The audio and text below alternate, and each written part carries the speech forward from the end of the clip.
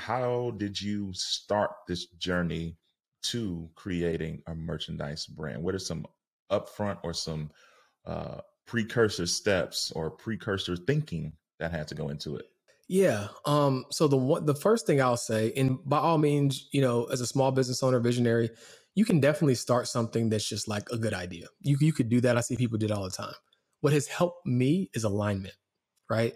Even though I have things that may seem abstract to the general public, if you really dig into it and connect the dots, everything that I've ever done is in alignment to the mission to helping people of color be the wealth starters in their family, whether abstractly or directly, right? So when I was sitting around thinking about this idea, ironically enough, we don't have enough time to go into the details of it, but I had a health journey the same year I got married. I had a spinal surgery, and long story short, I was kind of out for the count, sitting down, couldn't do much. And so when I was sitting down and I was thinking, it made me think about selling something that didn't involve my time. I was like, okay, this is a learning lesson. Now, granted, I practiced what I preach. I had the disability insurance. I had everything I needed to have in place to be okay during that season. But it was a great reminder that it's all you need some type of arm or some type of business that it can make money independently of your time, right? And so that's kind of where the original idea came from. And then it was like, okay, well, what is my mission? Right? My mission is to empower people of color to build wealth. How can I align that mission with something that will do that? And then of course you can do it with courses, you can do it with a lot of things, which I've done, but ultimately I landed on a merchandise brand because I thought it would be a 2-for-1. I was like, okay, number one, it's something that I can sell. And then number two, it's going to drive ancillary traffic or awareness to my overall mission, which ultimately I might get a client from it, or something like that. Right. And so that was kind of my thought process, which because it was in alignment for me, it really made sense. So then it was like, okay, the name goes back to the same thing. I'm serving people of color. I'm in the money space. Now, I'll be honest, like I'm decent at marketing. It didn't come this easily. It was kind of like, a little bit of back and forth. I won't lie to you there. But like I'm thinking, okay, I'm in the financial space. I'm trying to help people with money, black money. I went back and forth, brainstormed it, and eventually I landed on Melanin Money, right? And I searched, how we all do. We go to GoDaddy, we search. I'm like, oh my gosh, God is telling me this is for me because it's available and it's only $11.99. I don't gotta try to negotiate with nobody. This is for me. Now, the caveat to that is if the domain that was in your head is not available, please don't let that stop you, make you think like it's a sign that it's not for you, right? It's just a domain, but it just so happened in my case that the domain that I wanted was available, right? So I knew it, bought it for $11.99, and that was that. Then I started researching how to sell clothes online, right? So then I found out that Shopify was a premier platform. Google is your friend. YouTube is your friend. I found out that Shopify was a great platform. This is end of 2017, I want to say. End of 2017. And then I didn't know anything about this stuff. That's what I want to empower you by. I knew zero about this, right? Googled it, found Shopify. I was like, all right, well, they got a free trial. I was like, 14 days. Let's see if I can figure something out in 14 days, right? At this point, I didn't have any designs yet. So if I were you, I would start going down the design process before you do the trial. But that's neither here nor there. So I signed up for the trial. And they have, with Shopify, they have themes and templates that you can leverage. You don't have to be a website expert. So my first website I made on my lunch break, basically, right? I just browsed on Shopify, looked at one of the themes. I was like, well, this looks decent. I can, grab some pictures and boom, boom, boom. And I had a decent theme that could go live within an hour, right? Of course, there was some back end things. I had to figure out how to add products and stuff like that. But by and large, I had a website in about an hour. Then I was like, okay, well, I've never sold merchandise. I don't know if anybody's going to like these statements that were in my head. I hope they do, but I have no idea. So how can I do this? What's the lowest barrier to entryway to getting this out there without having to spend an arm and leg on inventory, right? So then what happened is I saw that Shopify, similar to Apple, they have their own app store. And in that app store, you can find different plugins that you can run with your store. One of those plugins being what they call a print on demand service, which basically means you can take your logo, which I'll talk about how you can get that created, take your logo, you can mock it up on a shirt, and then you can still sell that on your Shopify store, but it'll be distributed and fulfilled by a third party, meaning that you don't have to have any upfront costs really outside of whatever it costs you to design your logo, right? Because you can have it on your website. Somebody can go to melaninmoney.com, click order, add to cart, buy. I'll get a notification that somebody bought it and I don't have to do anything else. right?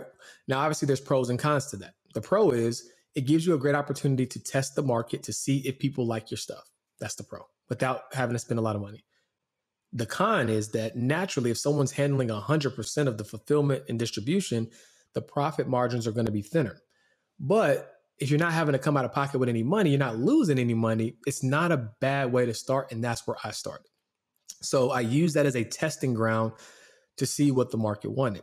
Right now, to kind of go back to how you even get your logo in the first place, there's a lot of ways you can do it. You can find a freelance, graphic designer. What I used at the time, and there's probably better services, but I use Fiverr.com, right? And Fiverr.com is a website where you can find just about anything when it comes to freelancers doing graphic design, ebook design, whatever the case may be, right? So once I narrowed down a few typography designs in terms of what I wanted to say, I sent it. I found somebody on Fiverr.com, and I want to say this one in particular, which was our first bestseller, was about just about $100, right? Maybe give or take $100. I can go back and look at my account, but just give or take $100, right?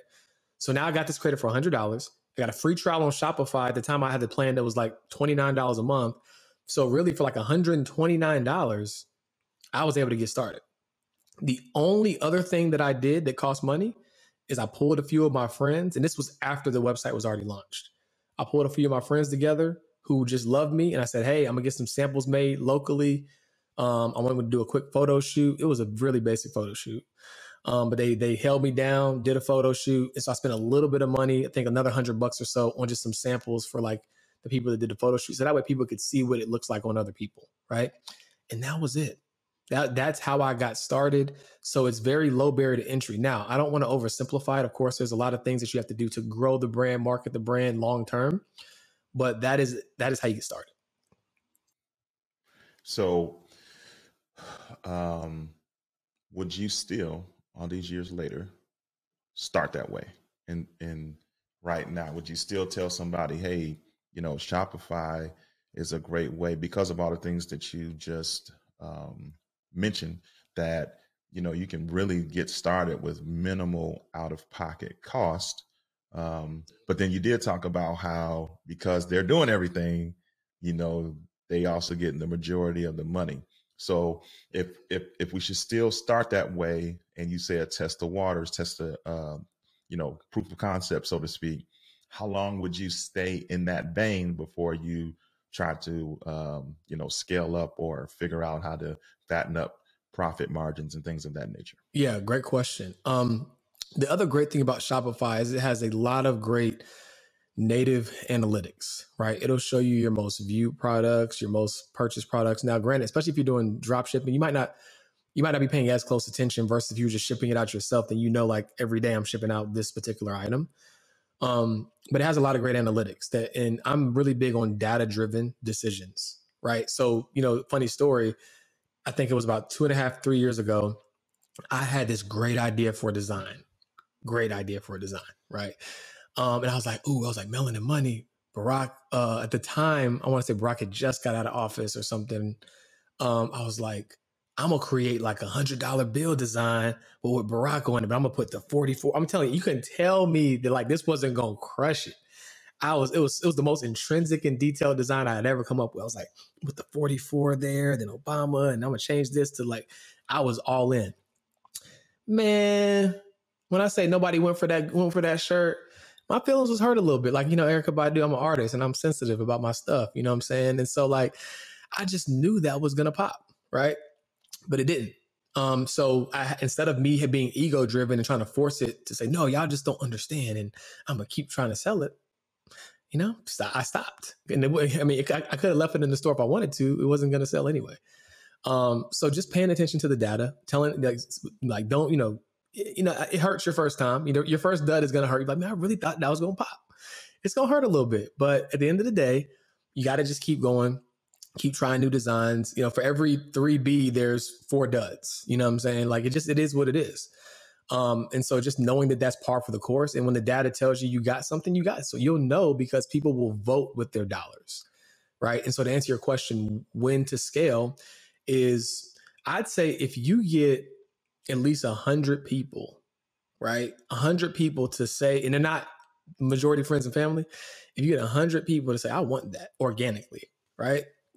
Then I think you got something. And at that point, you can feel confident, at least doing small order inventories, selling out, small order inventories, selling out. And if it's still going well, then you can double down and even maybe get into paid advertising, which was a game changer for our brand as well. So hopefully that answers your question. Yep, that was real good.